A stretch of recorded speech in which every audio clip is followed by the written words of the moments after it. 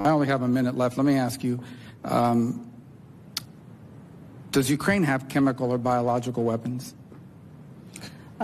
Ukraine has biological research facilities, which, in fact, we are now quite concerned Russian forces may be seeking to gain control of. So we are working with the Ukrainians on how they can prevent any of those research materials from falling into the hands of Russian forces should they approach. I'm sure you're aware that the Russian propaganda groups are already putting out there all kinds of information about how they've uncovered a plot by the Ukrainians to release biological weapons in the country and with NATO's coordination.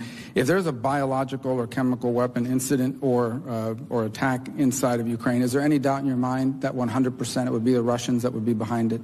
There is no doubt in my mind, Senator, and it is classic Russian technique to blame on the other guy what they're planning to do themselves.